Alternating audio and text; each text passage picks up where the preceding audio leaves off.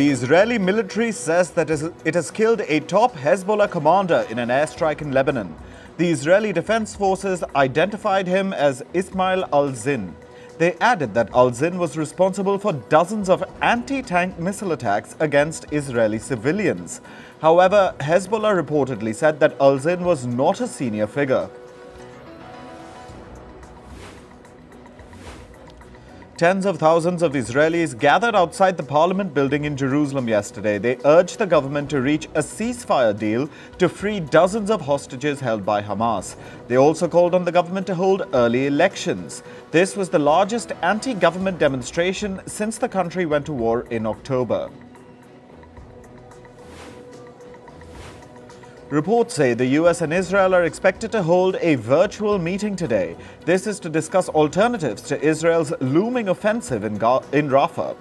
Earlier, Israeli Prime Minister Benjamin Netanyahu had cancelled the meeting. This was after the US chose not to veto a resolution by the United Nations Security Council that called for an immediate ceasefire in Gaza.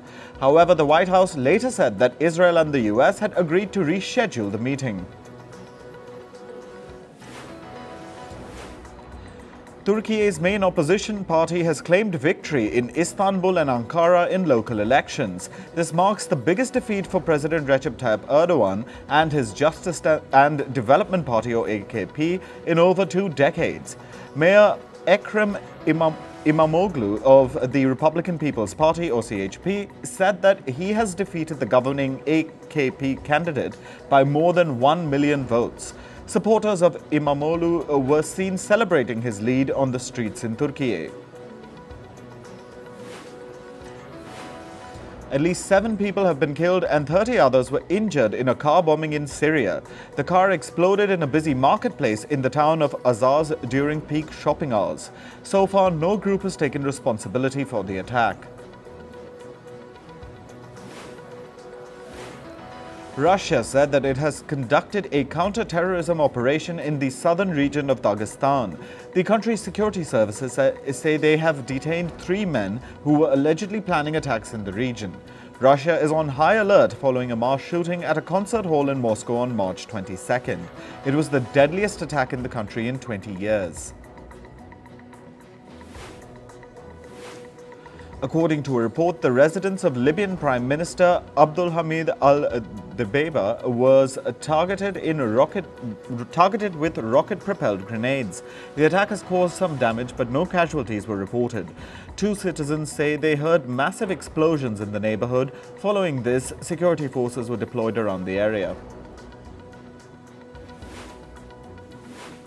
China has renamed 30 places in India's Arunachal Pradesh. The Chinese Ministry of Civil Affairs published the country's latest set of what it calls standardized names for places in the state. Beijing has renamed 11 residential areas, 12 mountains, 4 rivers, 1 lake, 1 mountain pass and a piece of land. The President of the Philippines, Ferdinand Marcos Jr, has ordered his government to boost maritime security. He has signed an order seeking to confront challenges to territorial integrity and peace. This comes amid rising disputes with Beijing over the South China Sea. Following this, China said that its sovereignty and maritime rights will not be affected, no matter what policies the Philippines rolls out. Indonesia's president-elect Prabowo Subianto landed in Beijing yesterday. Prabowo's schedule includes a meeting with Chinese President Xi Jinping. He is visiting China for 3 days at the invitation of Xi Jinping. This is the first international trip for the incoming Indonesian leader since winning the election in February. Meanwhile, French Foreign Minister Stéphane Séjour met with his Chinese counterpart Wang Yi in Beijing. This comes as France and China have sought to strengthen ties in recent years. Séjour's trip is likely in preparation for Chinese President Xi Jinping's visit to France. In February, French President Emmanuel Macron met with Wang Yi in Paris. During the meet, Macron expressed his desire to cooperate with China and organize a high-level meeting by the end of this year. South Korean President Yoon Suk-yeol has doubled down on the government's plan to increase the country's medical school admission quota by 2,000. He has pledged not to back down. Instead, he accused striking doctors of operating as a quote-unquote cartel by denying their duties. Some 12,000 junior doctors in South Korea have been on strike since early February. This is over the government's proposal to increase medical school admissions. In Mexico, protesters gathered to mark the International Transgender Day of Visibility. They rallied in Mexico City, demanding a law protecting the rights of transgender people. The protesters marched down the city's iconic Reforma Avenue from the Senate building. The demonstrators also shed light on the discrimination and threats that they commonly face. In January this year, the murder of at least 4 members of the transgender community sparked a nationwide outcry. Germany has decriminalized the personal use of cannabis. Smoking cannabis will now be legal for people over 18 years old in the country. As of April 1st, adults in Germany are allowed to carry up to 25 grams of dried cannabis. They are also allowed to cultivate up to 3 marijuana plants at home. In climate news, large parts of China have been hit by severe hailstorms and thunderstorms. The country's meteorological department has issued an extreme weather warning for the following 2 days. It added that thunderstorms, gale and hail will batter some regions like Chongqing, Guizhou and Hunan. A fatal cyclone has killed at least 5 people in the Indian state of West Bengal. Over 70 have been reported injured. The storm damaged houses and uprooted several trees. The severe weather conditions also affected the nearby state of Assam, where heavy rainfall created havoc. Approximately 6 flights were delayed due to the bad weather conditions. Meanwhile, the Indian Meteorological Department has issued a heatwave warning for parts of central and southern India. Heatwaves are expected to impact parts of Madhya Pradesh, Odisha, North Karnataka and Telangana. The weather agency has said that for the next 5 days, the region is expected to see high temperatures, warm nights and humid weather conditions.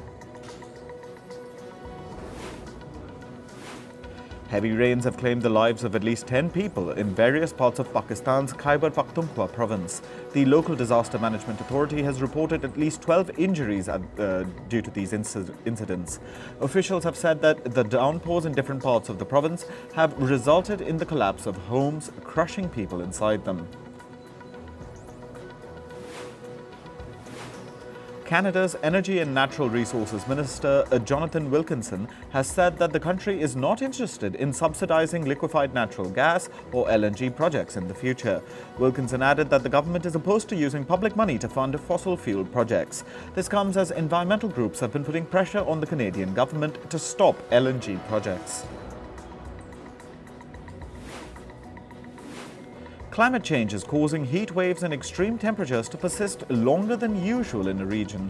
This is according to a new study published in the US journal Science Advances. As per the report, the duration of heat waves has increased from an average of 8 days to 12 days in the last 5 years.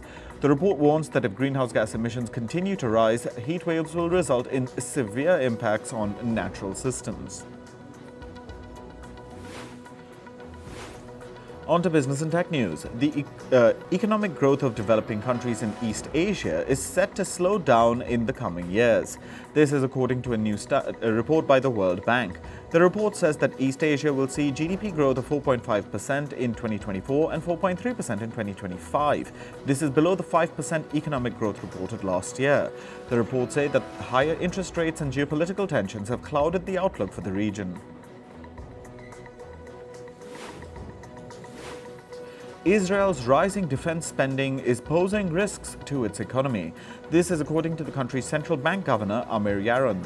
In a report to the Israeli Prime Minister Benjamin Netanyahu, Yaron has said that the war in Gaza has sharply increased public debt in comparison to the country's GDP.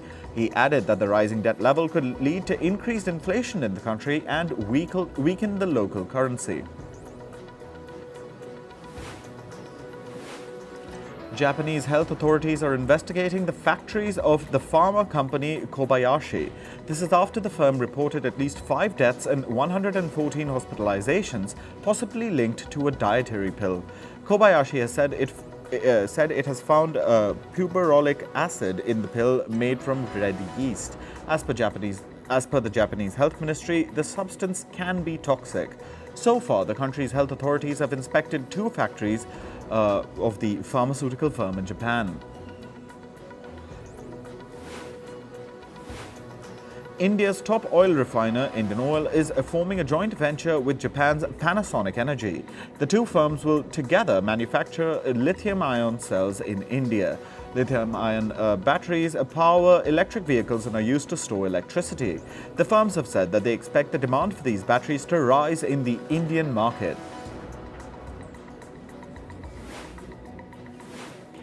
Car maker Kia is recalling over 427,000 Telluride SUVs in the US. This is due to a problem with the car's shafts, which can lead to the cars moving while they are parked. Kia has decided to recall certain models of Tellurides that were manufactured between 2020 and 2024.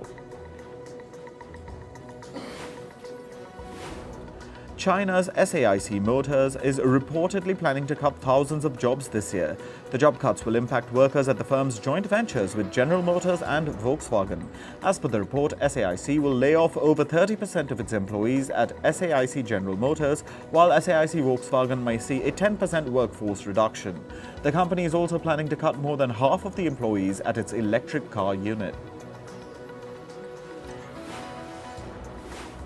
Xiaomi has said that buyers of its first electric car, the SU7, may have to wait as much as 7 months for their deliveries. The firm has said that the delivery time for the standard SU7 model may be around 18 to 21 weeks. Meanwhile, the car's most expensive model, the SU7 Max, may take 27 to 30 weeks for delivery. This comes after the firm received around 90,000 orders in just the first 24 hours after the car was launched last week. China has said that America's new semiconductor export rule puts a heavy compliance burden on Chinese and American companies. The Chinese government also said that the new export curbs create a huge uncertainty for the global semiconductor industry. Last week, the US revised its semiconductor export rules. The new rules seek to halt exports of advanced artificial intelligence chips and chip-making tools to China. The stock market valuation of South Korean chip maker SK Hynix has reached over $100 billion. This comes as investors continue to buy shares of artificial intelligence firms. SK Hynix is a key supplier of artificial intelligence chip maker NVIDIA. The firm's stock has gained over 60% in the South Korean stock exchange in the last 6 months. Personal data belonging to over 73 million customers of the US telecom firm AT&T has been leaked on the dark web. This includes the personal data of 7.6 million current AT&T customers and over 65 million former customers. According to the firm, this data includes customer addresses, social security numbers, and passwords. AT&T has said that the data breach occurred in early March this year, and the data involved is likely from 2019 or before that. Moving on to sports, we start with cricket and the IPL. Delhi Capitals beat Chennai Super Kings by 20 runs yesterday. Opting to bat, the Delhi Capitals posted 191 in their 20 overs.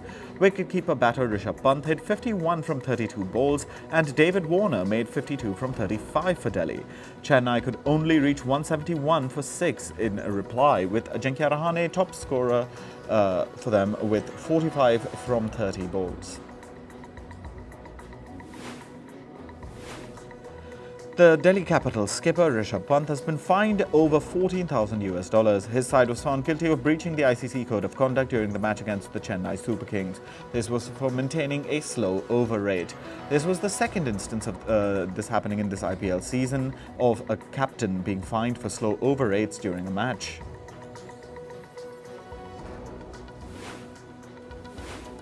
Pakistan's cricket board has reappointed Babar Azam as the captain of white ball cricket yesterday. This means Azam will be leading the ODI and T20 international squad for the side.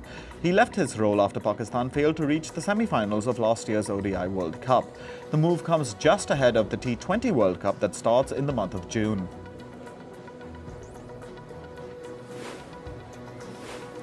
In football, a high-octane Premier League clash between Manchester City and Arsenal ended in a goalless stalemate. City had 73% of the possession but struggled to make anything of it in front of a resolute Arsenal defence. This ended Arsenal's 8-match winning run in the Premier League and led City preserve its unbeaten home stretch stretching back to November 2022. Liverpool beat Brighton 2-1 at Anfield in an English Premier League match yesterday. Danny Welbeck's goal after just 85 seconds gave Brighton the lead, but Liverpool restored order with an equaliser from Luis Diaz later in the first half before Mohamed Salah fired the winner. Liverpool are now top of the table, 2 points clear of Arsenal and 3 ahead of City.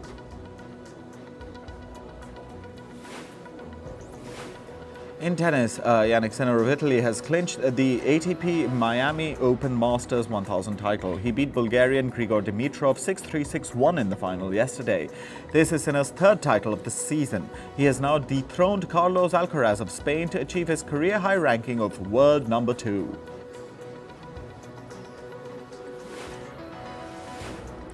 Meanwhile, Indian tennis star Rohan Bopanna and his Australian partner Matthew Ebden have won the men's doubles final of the Miami Open. The Indo-Australian pair beat Croatia's Ivan Dodic and American Austin Krajicek 6-7, 6-3, 10-6. The match lasted an hour and 43 minutes. Andy Murray has pulled out of the Monte Carlo Masters as well as the Munich Open. This is due to a severe ankle injury that he sustained during the Miami Open. Murray hurt his ankle in the deciding set of his match against the Czech player Tomáš Mašák last Sunday. After the incident, Murray said it may keep him out of court for an extended period.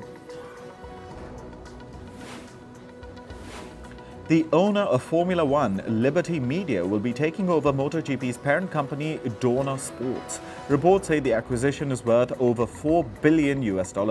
Liberty Media CEO Greg Maffei said that the major announcement will be made this week. Indian weightlifter Mirabai Chanu will be back in action after 6 months off due to an injury. She will feature at the International 2024 Weightlifting World Cup starting in Thailand on Sunday. This is the final qualifying event for weightlifting for the upcoming Paris Olympics. Chanu is second in the Olympic qualification ranking for the women's 49 kg category. In entertainment news, fans of Beyoncé are claiming that there are some missing tracks from her latest album, Cowboy Carter. A total of 5 songs are not there, including Yaya and Spaghetti on the vinyl version. Some fans reported that their CD version is also missing 4 tracks. The customers paid about $40 to pre-order the vinyl versions. Rapper and singer Kendrick Lamar disappointed his fans who were waiting for him at the Tech 8 Light stage in Mexico. Lamar, who was supposed to headline the show, cancelled his performance just hours before the concert. The event organizers announced this on Instagram, and the reason for the cancelled performance was said to be logistical issues. South Korean singer Kim Tae-hyung, known as V, attended a football game in Chuncheon-si City. He's currently fulfilling his mandatory military service. The singer was seen sitting behind his fellow army mates and enjoying the game. Screens at the stadium also showed a glimpse of him to the audience.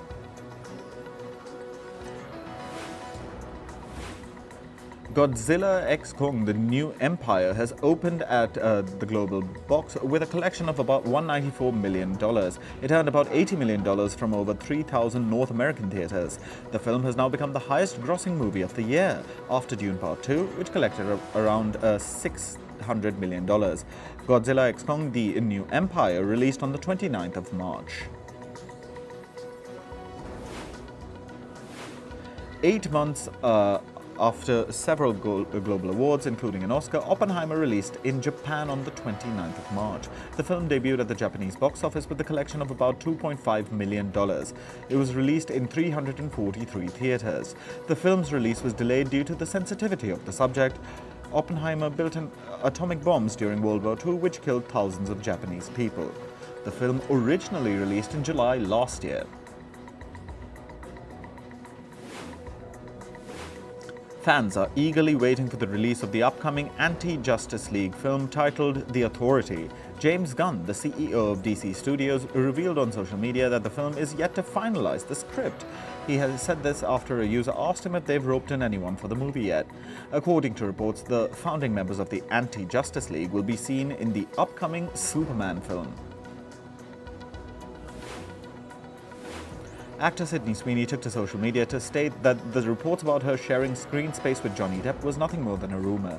This came after several reports stated that she'd been roped in for a film called Day Drinker, which will be helmed by the Spider-Man director Mark Webb.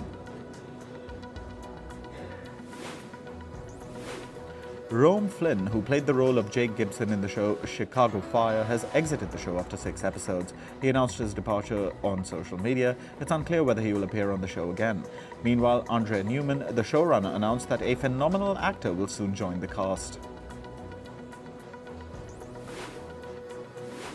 Actor Rebel Wilson revealed in an interview that she has used Ozempic for weight loss. Ozempic is used to control blood sugar levels in diabetic patients, which also results in weight loss. Wilson stated that for someone like her who has a bottomless appetite for sweets, that drug is good. The actor wanted to lose weight after her doctor told her that it would improve her success with pregnancy. The drug has been surrounded by controversy after celebrities admitting to using it as a weight loss drug. Actor Matthew Underwood claimed on social media that he was sexually harassed at the age of 19 by his agent. He wrote that this incident pushed him out of Los Angeles City and also ended his acting career. Underwood further revealed that he was molested by his best friend's stepfather when he was 12. He said all these incidents betrayed his trust and crushed his self-image.